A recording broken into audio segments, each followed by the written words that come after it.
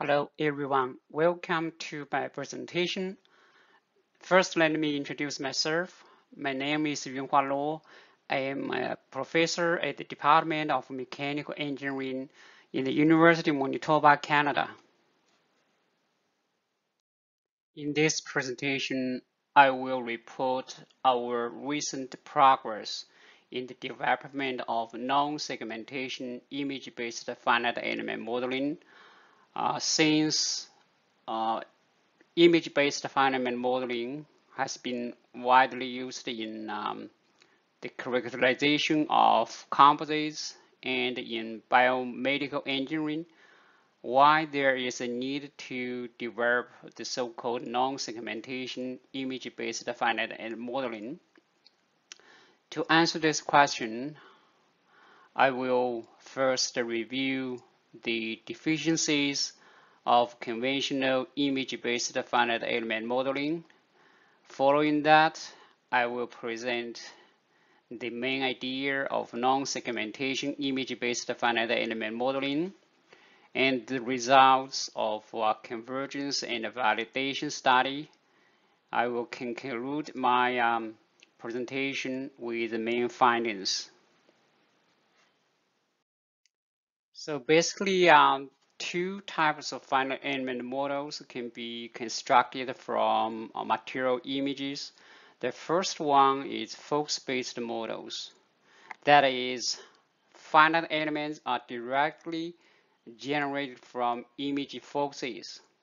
These kind of models are effective for capturing material heterogeneity and is mainly used by biomedical researchers for the assessment of bone strength and fracture risk.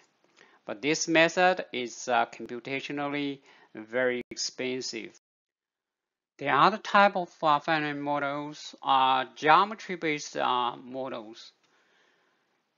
So a geometrical model of the material microstructure is required for this approach, which is constructed by segmentation of phase materials. Finite elements are aligned with the interface of phase materials. Each element is allowed to have only one phase material. There are a number of deficiencies for this approach.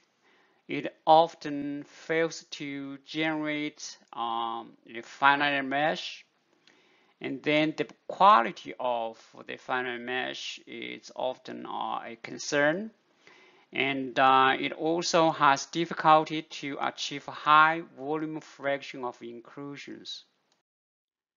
To eliminate the deficiencies in the previous two types of finite models, we developed a so-called non-segmentation image-based finite modeling approach.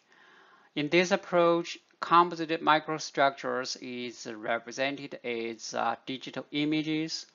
Segmentation of phase materials is not required. This is why it's called a non-segmentation modeling approach. The finite element mesh is independent of the microstructure. Element is allowed to have more than one phase material. The key step in this approach is to calculate the effective material properties in each element. Calculate element effective properties. Volume fractions of phase materials in the element are required. To calculate volume fractions of phase materials in an element, we first find out all the foci located in the element and then identify their material types.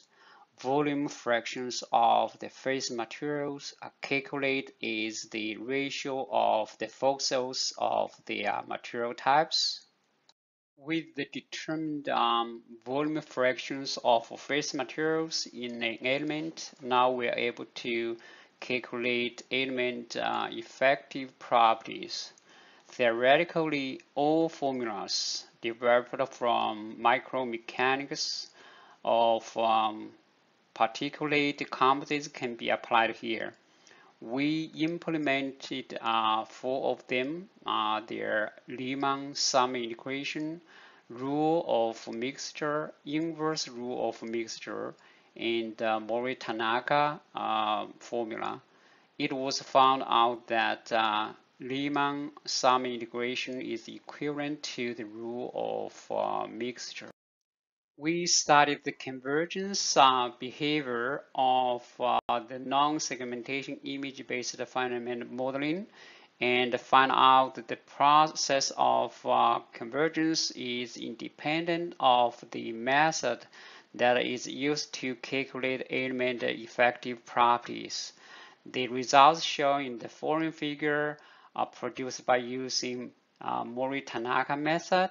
It can be seen that the convergence process is steady and the convergence rate is high. We used an experiment case for the validation. The composites are a series of glass microsphere filled polyester with different volume fractions of polyester and the glass. The Young's modulus and Poisson's ratio of the composites were measured by experiments, and the phase material properties are available for finite element modeling.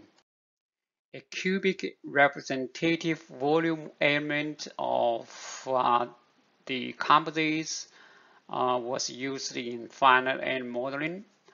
Young's modulus and Poisson's ratio were predicted by non-segmentation image-based finite element modeling and voxel-based finite element modeling.